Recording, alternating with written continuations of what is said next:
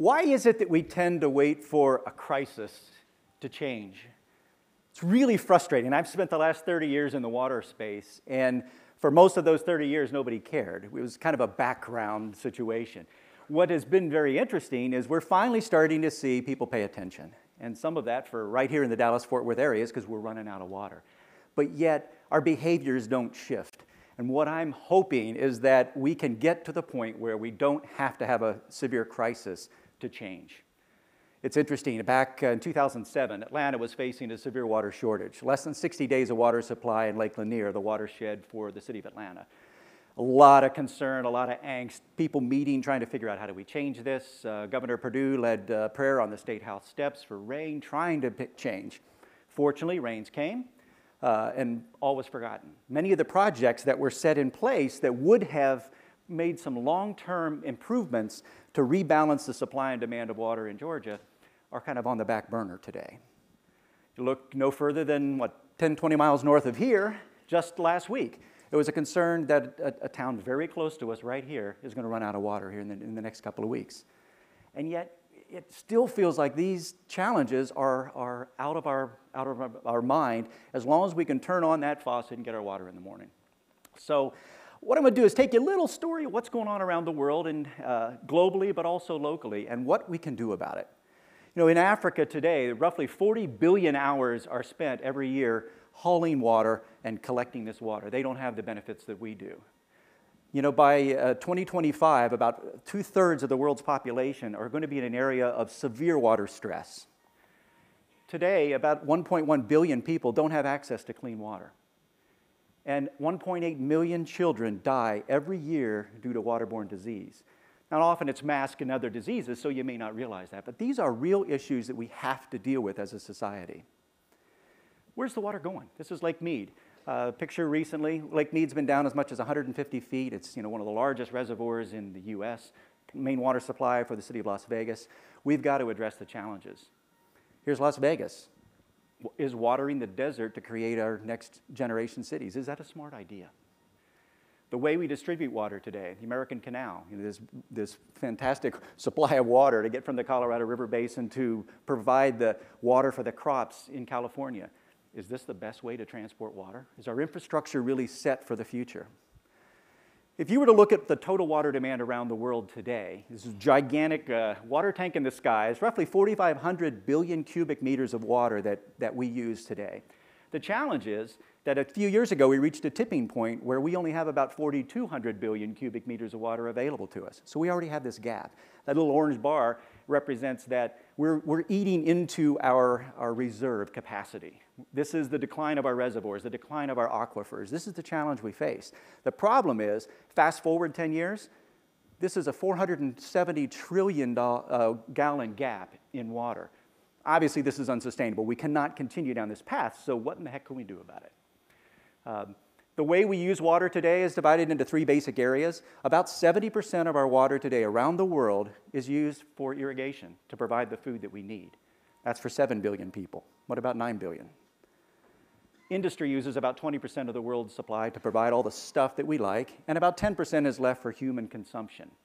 So if we look at this a bit deeper, over the last century, the world's population tripled. Our demand for water went up 6-fold. By mid-century, there's going to be another 3 billion people on this planet. The challenge is that they're going to be in places that are already water scarce today and in severe water situation.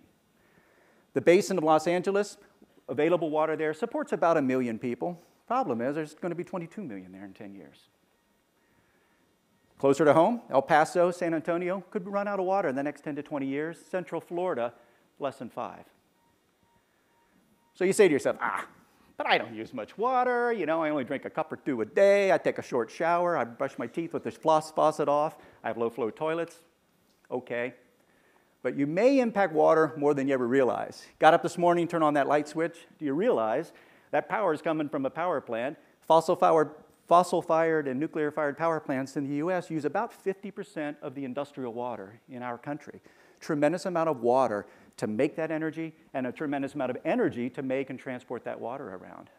If you look at where we are today, the energy demand represented by the lights around the world, by 2030, this demand is going to go up significantly. We're going to see a doubling of demand over the next 20 years, but that's going to require 3 times more water.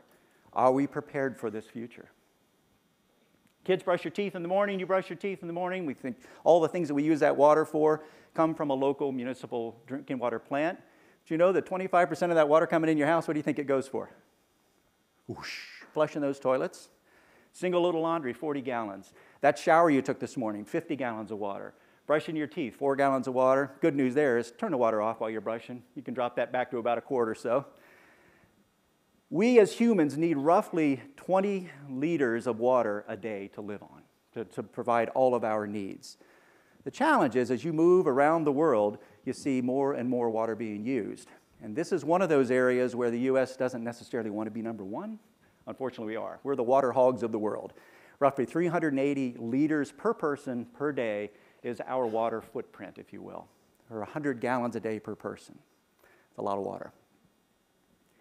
So we continue on through our day. We've turned the power on. We've used our water. Now we're getting dressed in the morning to know that that pair of jeans that you've got on this morning came from a factory, and between all the processes, roughly 1,800 gallons of water to make our pair of pants, 400 gallons of water just to make a cotton T-shirt. We sat down to breakfast with our family this morning. That cereal you had this morning, the grain alone took 25 gallons of water to make 1 pound of grain. It takes 2,000 gallons of water to make 1 gallon of milk. And unfortunately, as a global society, we're shifting to meat-eating society, and that beef is 2,400 gallons of water to raise 1 pound of beef. These are, again, all challenges as we think about that, our continued growth in our population. So we turn on our electronic devices. We love these little babies. They're growing like crazy. That microchip that's inside everything we own anymore, roughly 10 gallons of water, of ultra-pure water to manufacture that chip. And there's millions of them being manufactured every day. That car you used to drive down here today, roughly 39,000 gallons of water to produce an automobile today. Of course, you've got to put gas in the car, and almost, on average, about 100 gallons of water is needed to produce that 1 gallon of gasoline. The buildings that we love to come to are large commercial properties. Particularly in the southern United States, about 50% or better of the water coming to that property is used for outdoor irrigation. Do we need to be using fresh, potable water relatively inefficiently to grow our grass? Much better ways to approach these problems and become more efficient. So, what can we do? There's a lot we can do. I just wanted to touch on a couple things that are being done that I would love to see if you can continue to help embrace some of these changes. The first thing is, I refer to it as source to use. Let's look at the right source water lined up with that right use. I've spent a lot of time in the industrial water market and used to go to big manufacturing plants, power plants, and paper mills and all, and you see giant hoses washing the floor with potable water. It just doesn't make any sense. So the idea is let's make sure we're using the right water for the right source. So across the top here, think about source water quality. You've got everything from seawater all the way to highly pure well water. And across the bottom, a lot of different demands for this idea for food, for irrigation, water for industry, and water for lives, for human consumption. So today, what we typically do is we want as good a water as possible. We just use it everywhere. Well water, surface water, that's kind of what's got us into the problem that we face today. Instead, if we think about that available, replenishable supply of water on Earth, let's really focus that on our water for human consumption and think differently about some of these other things. Wastewater today, we typically use water once, we dump it out the back and forget about it. What a tremendous opportunity to reclaim, recycle, reuse that water, just like we do an aluminum can or many other products. The technology is available today very affordably to treat that water and actually make it much better than potable water.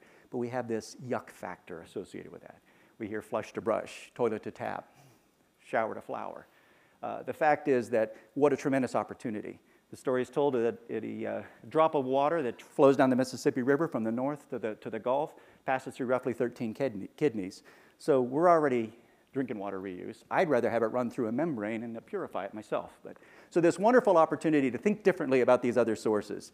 Seawater, there's desalination technology. The price for desal has come down significantly, about 80% over the last 10 to 15 years.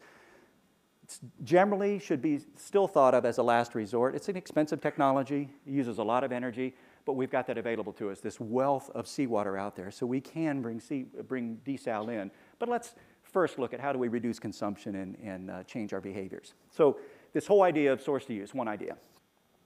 Second is fix the leaks.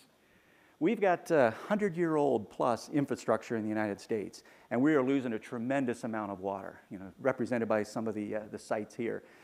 City of Chicago is a great example. They produce about 2 billion gallons of water a day in Chicago. Roughly 500 million of those gallons, 25% of that water, leaks to the pipes and never makes it to the end of the line. That's 500 million gallons of capacity that's available to be used in that city. And this same thing occurs around the country. The problem is we have been underpaying for water for so many years that there's no money in the bank to be able to pay for this infrastructure. So we're seeing rapid water rate increases. Part of that is to be able to come back and fix these leaks and give us capacity. Third thing we can do is there's tremendous technologies that have been developed over the last 10 to 20 years. We can deploy these. We talk a lot about low-flow toilets and the 2-gallon-a-minute shower head, those kind of things. Those are good, but they're going to make a tiny dent. There's a lot more that we can be doing. A lot around irrigation. The company I'm with now does a tremendous amount. One of our offerings is to really reduce outdoor irrigation by 60 to 70% on these large commercial properties. Great opportunity there, but it's really hard to get people to embrace it. I don't get it. We have to wake up. There's technologies, reverse osmosis, ultrafiltration. A lot of these technologies are available that will purify water and enable us to take a low-grade water, such as produced water coming off of an oil field. Instead of injecting it into a deep well and getting rid of it, let's treat it and reuse it. That's water available to us.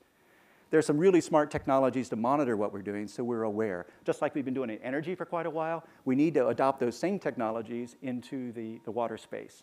And finally, there are things we can do with low-flow appliances and other things in our homes. We have to continue down that path. I mentioned earlier this challenge of water pricing, and I just want to share with you, as I've traveled around the world and met with a number of communities and countries, kind of track water price. And I looked at 183 different water price points around the world, graphed them out. So if you look at this graph up the y-axis, this is the availability of sustainable supplies of water. So think about it as rain. Dry on the bottom, going to very wet at the top. And if you go left to right across this chart, it's price point. So you go very cheap on the left, all the way expensive on the right. Logic would tell you that we should find a line something like this. The data should lay somewhere along this line where if very wet area should be inexpensive, very high availability of water, to obviously if it's a very dry area, we should pay a lot more for that water. Supply and demand, right? The fact is, this is the way the data lays. There's this huge cluster in the bottom left corner, which means very water scarce area and water is essentially free. So how in the heck do you ever drive behavior change based on price point alone? Very difficult. In the Middle East, in a lot of areas around the country, or around the world, incredibly water scarce, essentially paying nothing for that water. We've got to change this behavior. Another area is embracing some of these new sources of water. We don't have to use fresh potable water for all of our sources. Rainwater, as old as any way of water collection, but there's some great new technologies to capture that rainwater. Roofs of parking decks, your yard. There's so many ways that we can capture rainwater and reuse that, and it's a great source of water. I mentioned desalination earlier. The price points have really come down on desal. It's a technology we have to embrace. And this whole idea of water reuse, tremendous opportunity to be able to use small-scale plants close to a local community rather than big centralized plants. Great opportunity with these technologies. And then finally, just this whole concept of water stewardship. We've got to learn to conserve. We've got to teach our children and our children's children to continue to think differently about this, what we've considered to be a limitless supply of water. We've got to make water a priority. Even as the headlines are out there where cities running out of water, it just drops back to a second or a third priority on a lot of people's charts. We have to change that. It has to become an absolute priority. Don't wait for the crisis to occur. The other thing is there's a lot of expertise out here in the water space. Leverage those experts. Use them. Listen. Learn.